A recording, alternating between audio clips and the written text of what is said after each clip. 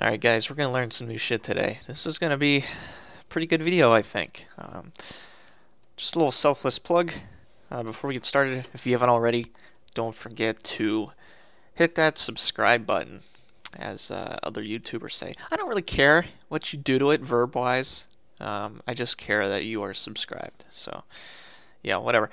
Today we're going to look at how to generate some passwords. And we're referring back to our old practicepython.org. We're looking at exercise 16 if you want to follow along. And if you want, actually, I would recommend just pausing it, doing this on your own, because it actually had me thinking pretty hard, a lot harder than normal. I think hard to begin with because my brain doesn't function correctly half the time, but um, anyway, I don't think I'm giving myself enough credit, but this really had me thinking. I got halfway through making this video, and I was like, well, damn, what do I do now? I really don't know. I had it all figured out in my head, right? I figured out how I was going to do this, but actually code it, I did not know. So what I would recommend is just pausing this, if you haven't already, because I told you to pause it like a minute ago before I started babbling, and try to figure out how to do this on your own, and maybe code it up. What's cool about this is I think there's many different ways to generate different unique and interesting passwords. And by the requirements were given. My dog's chewing a bone in the background, so if you hear something, whoops, I'm dropping my headset. If you hear something, that's probably it. It's not someone getting axed to death or something. So we're going to be creative with how we generate passwords. Strong passwords have a mix of lowercase letters, uppercase letters, numbers, and symbols. These two things right here actually were part of what tripped me up. And I'll show you my workaround for that. Just keep this in mind. So yeah, well, let's go ahead and get into it. There's a few things I want to show you, and one is that lowercase letters and uppercase letters, how I plan to do that. So let me show you something cool I found. I did a lot of researching before starting this video, and a lot of playing around. So I think I have it, I wouldn't say perfected, but I think I got it in the right track. So what we're going to do is we're going to import the string module. And by the way, everything I use in this video, you don't have to download any packages. So keep that in mind. So we're going to import string. Okay, and string has this cool little function I didn't know about. It's this ASCII lowercase and uppercase. And all that really is it just gives you all of the uppercase alphabetic letters, right? It zooms out every time I run this stupid thing. And then if I do ASCII, lowercase does the same thing. And I'm assuming, I actually never tried it. Actually, I don't know what to assume. What does this do? Oh, that's interesting. It does both uppercase and lowercase. Oh. Okay, that is really interesting. Okay, so that might actually be used to our advantage. I don't know. We'll see. Let's show you another thing. So another thing we're going to import, I'm only going to use 2 packages, I believe, and it's random. Okay, so we're going to import that. And there's a function I learned about called choice, and really you pass in a group of something and it picks one at random. So if I wanted to, I could do string.ascii uppercase, and it would pick A, and if I ran that again, it would pick a different one, N, N, L, whoops, and so on and so forth. Now if we did, can I do this in here? .ascii lowercase, it does the same thing. Pretty neat. So we're going to use that to our advantage. What I'm going to end up doing is actually creating a few different functions. We're going to use those functions to generate passwords. I drank some coffee. Actually, I'm drinking coffee. It's not past tense, it's present. Hope you got it too, because this might be a longer video, but I think it's going to be rewarding for you guys to stick around and watch it. And hopefully you learn something. So we're going to import random, and then, whoops, let me minimize this. And then we're going to import string. So those are the 2 modules that we need. And right now I'm just going to create definitions. And I'm going to say get lowercase. So that's going to be one definition.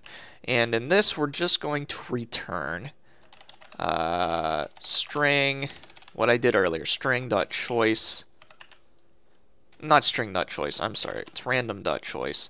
And then we're going to do string dot ASCII lowercase. So pretty much all this is going to do is it's going to return a random lowercase letter. And let's go ahead and get uppercase. Return random dot choice and string dot ASCII uppercase. I'll just do this. This bothers me, so I gotta make it even. So we have that, and another thing we have to worry about are the symbols and numbers. So what I can actually do is I can just store all of them.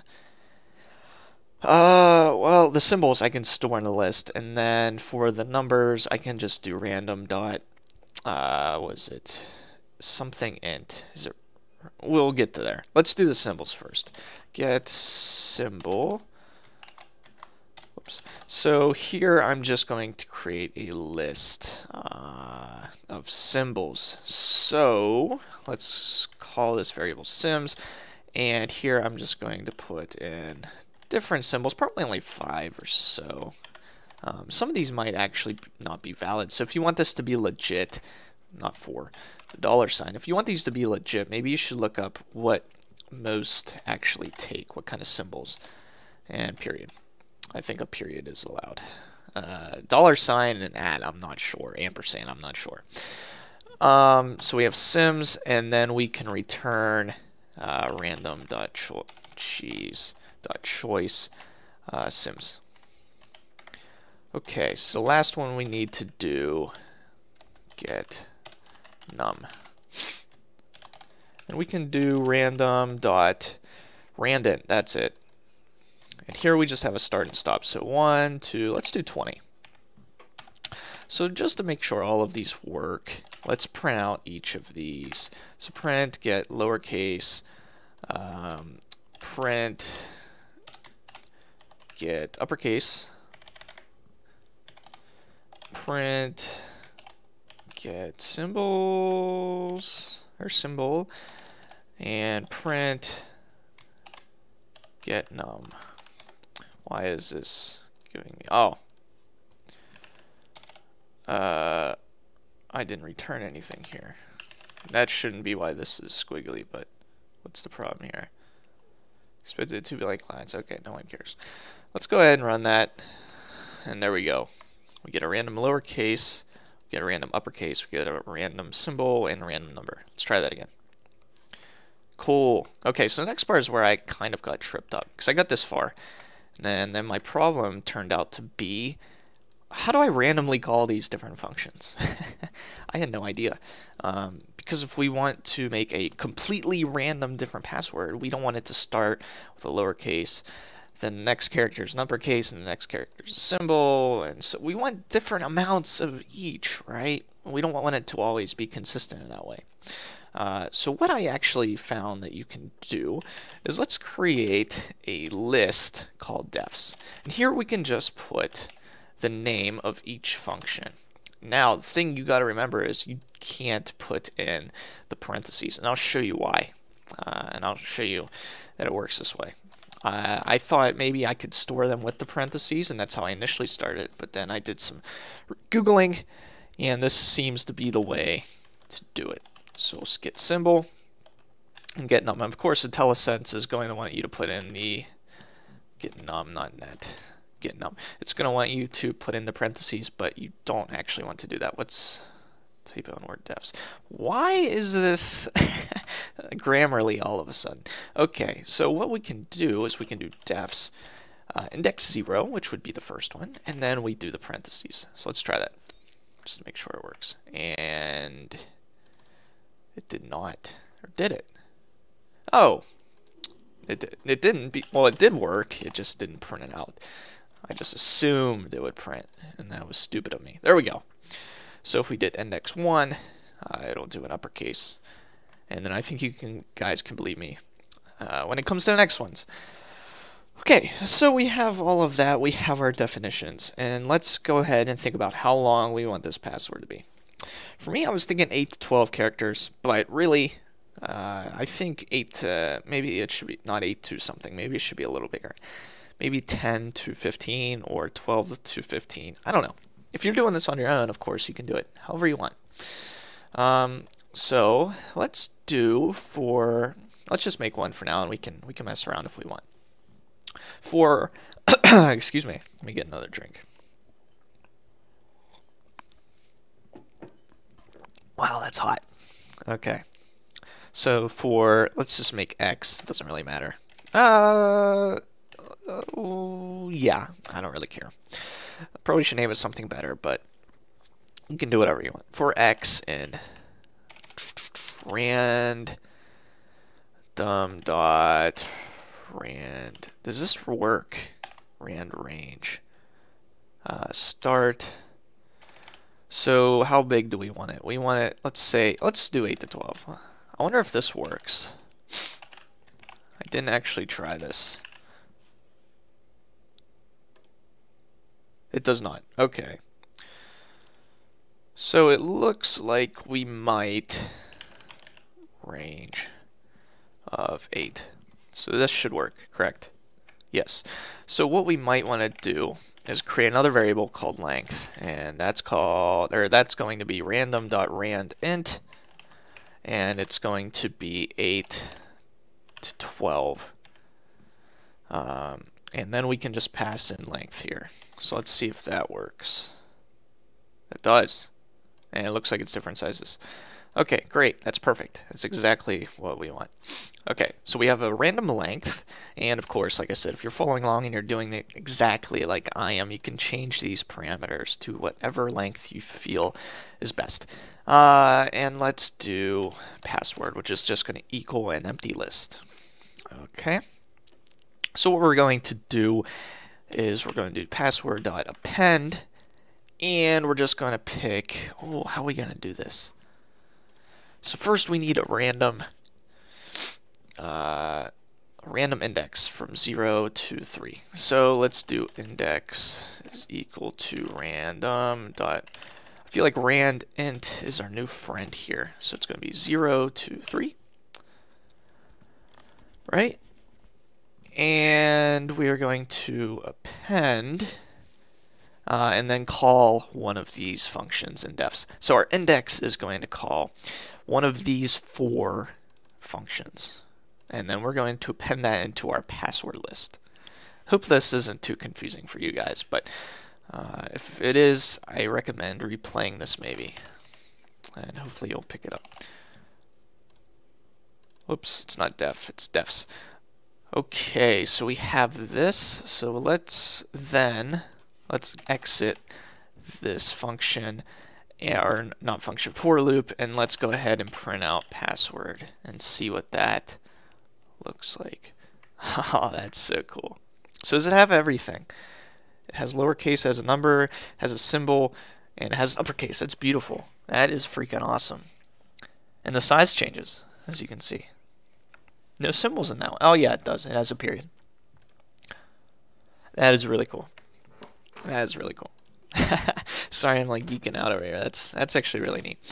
Okay, so finished password is going to be equal to, we're going to pass in an empty string dot join, and I think this is how it works, password. Okay, and then we can print out this finished password. Let's see if this works. It does not. What did I do wrong? Maybe it's that. Whoops. Maybe it's that? No. Okay, let me search this real quick. I know I'm doing something. I'm close. I'm on to something. Let's see. Join a list. You know, I'm just going to show you guys, because if you get to coding professionally or in your spare time, it's s.join list. S. What does that mean? Joins elements by and. Okay, so why doesn't? That's what I did. So they have a list. Am I missing something? join. And then password is a list, correct? Yeah. I don't understand. I really don't. It's probably something really silly.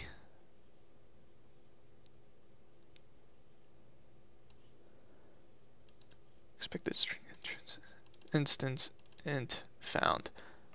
Oh, so maybe. Oh, so they want each thing to be a string. Gotcha. Okay, so we're going to have to change this a little bit. So we're going to actually turn everything into a string. I'm pretty sure everything but number is already a string. So let's try that. See if that helps. Nice. Okay, so that was the problem. It wanted everything in the list to be a string, but the numbers obviously were not. It was an integer. So we just returned a string and casted this to a string. Beautiful. See? Googling works. Not really. I just had to actually read the read the error message, and I didn't. So yeah, this is how I would make a password. Let's go ahead and change this. Let's change this to 15 and then 20. That's really cool. There's a password for you. You guys want a password? Here you are. Use this one. I recommend it.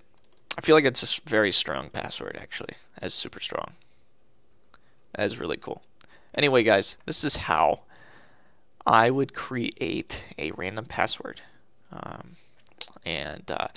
not ashamed to show you me Googling, because every programmer does it, believe it or not. You know, some people make videos, I do myself, where I don't Google anything because I researched ahead of time. But when you're in the field, or if you're doing something on your own, of course, you're not going to be able to Google everything ahead of time because you won't know what you'll come against.